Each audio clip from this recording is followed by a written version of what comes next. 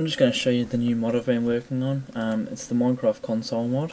It basically adds this window to Minecraft.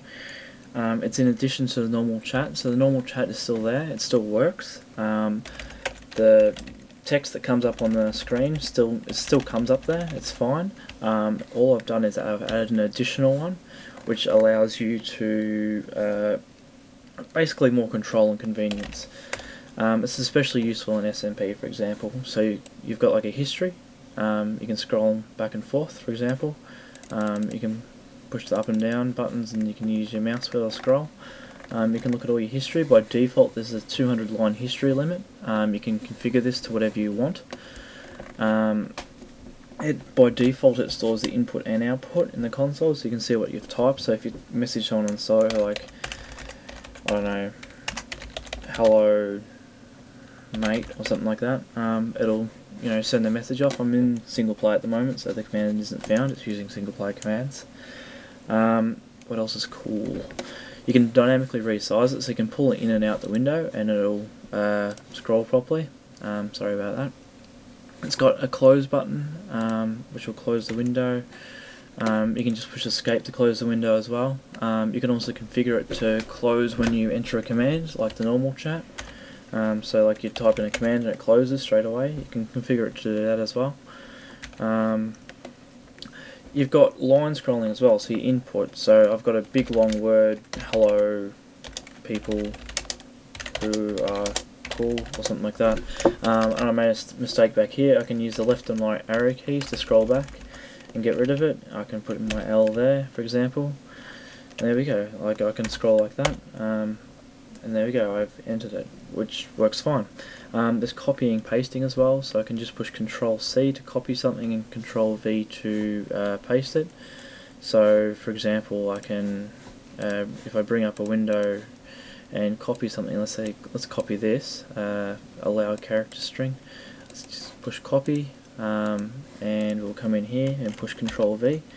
There we go, it brings in the string we just did. You can copy things as well, so let's say I want this, I push Control C and just push Control V to paste it, like so, which is useful. What else is there? Oh, that's right, there's line scrolling. So let's say I have a big long input. Instead of scrolling off the screen like the other one does, it actually scrolls nicely. Nothing ever goes outside the text box. And it scrolls nicely, yeah. And you can, if you go back, you made a mistake right back here, you can still use your arrow keys to go back, and it'll go back through history, which is quite nice. You can push the delete key or backspace and get rid of stuff. Alright, what else is there? Oh, you can use the up and down arrow keys to scroll through what you have entered, which you might find useful if you're going to do repeat commands. Alright, that's about it for probably single player. I might show you some multiplayer to give you an idea how it would be useful. So I'm in multiplayer now. As you can see, there's people talking, and instead of the history scrolling back like so, and never sort of keeping track and having trouble, you can actually go into your console now and actually go back a few minutes if you wanted to, a few hours, depends how long your scroll history is, and look at everything. As you can see just there, that's what I was in single player, so your history doesn't actually get cleared by default. You can configure this if you like.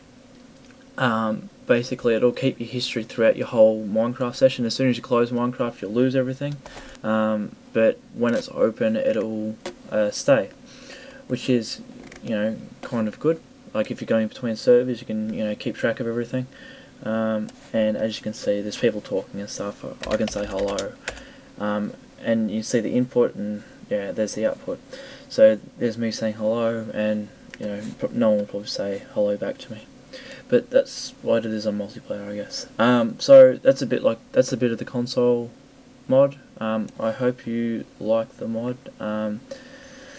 Thanks for watching.